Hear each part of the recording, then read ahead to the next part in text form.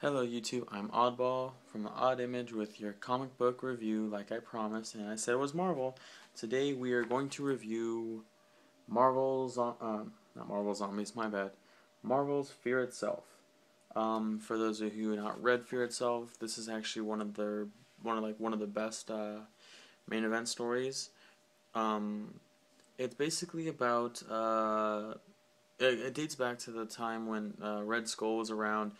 He was looking for a way to summon the gods, and then he eventually brought down a hammer, like Thor's hammer, but this hammer was could only be picked up by the worthy. Years later, Red Skull's daughter Sin finds it, and she is worthy enough to hold it. The hammer calls her to this place where there's an old man named the Serpent.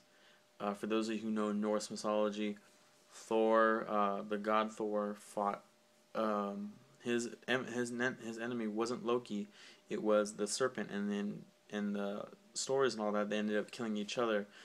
Um, but she finds this guy named the Serpent, and what he does, he brings down hammers on all the world, and bring basically what the hammers do is the hammers they make like some of the worst villains and heroes into, like, what I mean by worst, I mean like the strongest. They all get hammers and they all become like super gods and all that. Like Hulk gets a hammer and the Thing gets a hammer. And see if I can show you guys. Hulk and the Thing versus Thor. That's a scary match. There's a lot of people who get hammers. Um, it's by far one of the better ones. A lot of good heroes die in it too, which is kind of upsetting for some of you who like those heroes. Juggernaut gets a hammer, Absorbing Man gets a hammer, Titania gets a hammer.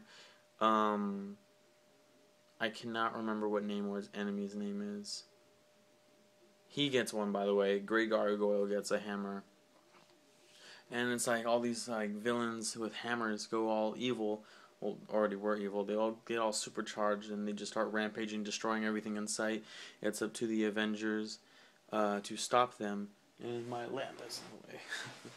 It's up to the Avengers to stop them, and it's a really good one. It's quite a good read if you have the time for it. Well, it's not like Avengers versus X-Men. I mean, you had to be patient to read that whole thing in one go, because I did.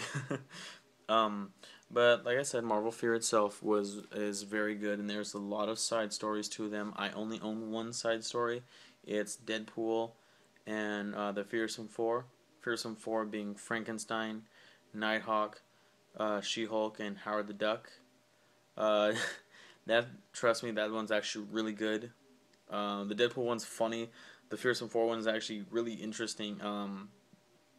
What Marvel's been doing recently is they've been getting a lot of characters that don't get enough shine, enough credit, and they're just putting them more out there, and it's really cool how they're doing it too. It's really interesting. They did a lot of that in Avengers vs. X-Men with some of the lesser known Marvel characters, and they did that in this one too with some characters. This is a very good one because how the Avengers fight back is like they get Odin to. Odin gives each and every one of the Avengers their own special weapons, and they become like super and all that. Let me see if I can show you guys a picture of what the Avengers look like, all supercharged. Let me just okay, I'll put it this way.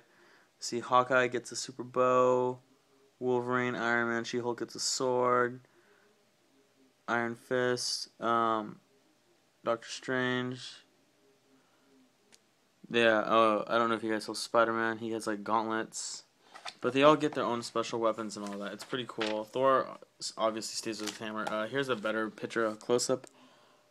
Here's what Wolverine looks like. She-Hulk, Ms. Marvel, Black Widow, Iron Man, Hawkeye, Doctor Strange, Spider-Man, Iron Fist. They're the ones who get the special weapons. It's a really good one, guys. If you haven't read it, I do recommend this one. What I rate this one as is 8 out of 10. It's great. It's not the best, though, but it's still one of my favorites. So, 8 out of 10 for that one. That's today's comic review. I hope you guys enjoyed it. If you guys have any questions or any recommendations or suggestions on what I should do for my next comic book review, or vlog for that matter, or just video in general, comment below, let me know. And I am Oddball signing out, guys. Have a good night, because I'm tuning out.